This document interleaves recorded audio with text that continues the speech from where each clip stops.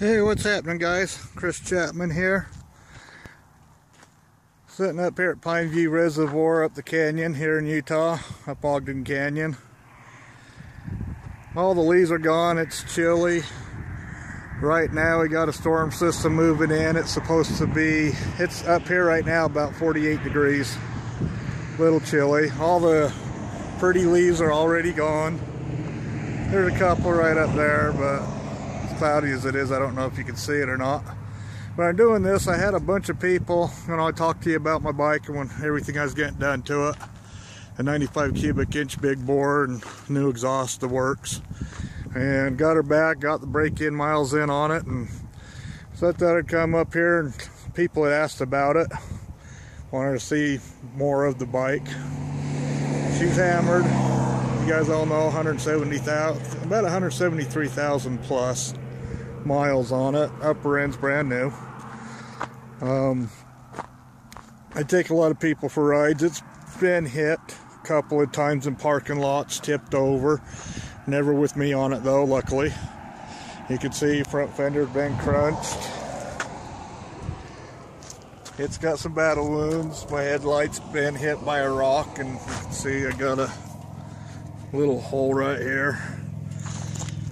I got little dings all over here and stuff. That was from a tornado that we rode through, me and my son, in 2005 in Wright, Wyoming, on our way to Sturgis for the motorcycle rally.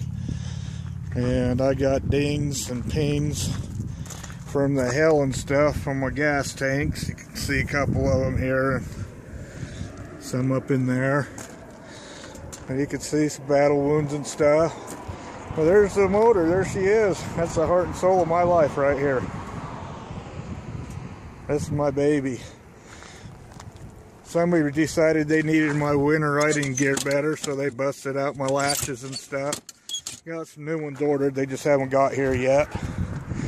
But you can see I'm on my third seat. It's got some wear and tear. Seat speakers are all getting busted out and stuff. I guess you could say, in a way, she's turning into my own little rat bike.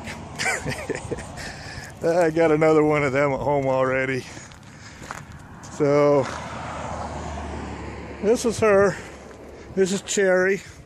Those of you that haven't heard the story, she's named Cherry after a song by Neil Diamond called Cherry Cherry. If anybody's familiar with Neil Diamond's song Cherry Cherry, it's about a lover that he just goes with. They can go wherever they want. They're going to create their own lightning. It doesn't matter who's going to be there or stuff. They're just going to do their own thing. And if you go and look it up on YouTube or whatever and listen to the words and stuff, you'll understand my feelings towards this motorcycle and why she's aptly named Cherry. Which is kind of funny because a lot of people don't know that my dog, Cherry, my yellow Labrador that you guys have all seen in my videos, is also named Cherry. Because when we got him, my son decided he wanted to name our dog after my motorcycle. So, hence her name Cherry. So, kind of cool, but I got the new pipes on her and stuff. I'll fire it up, let you listen to her here. Just standing here, she's not too loud. Got a nice sound to her.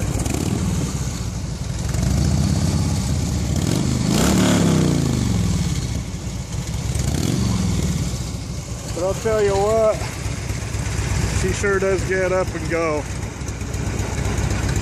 Listen to that little potato.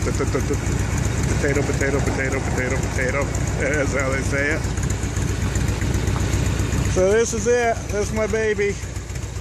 Brings me up to places like this, even this time of year. Well, it's not the prettiest, it's still beautiful. Absolutely gorgeous up here. Even in the clouds. So, well, I'm going to go ahead and head home. I've still got about an hour and a half ride to get home. Kind of took a little bit of an extended ride up through Idaho and over here. So, You guys have a great weekend, and I will talk at you later. Thanks. Bye.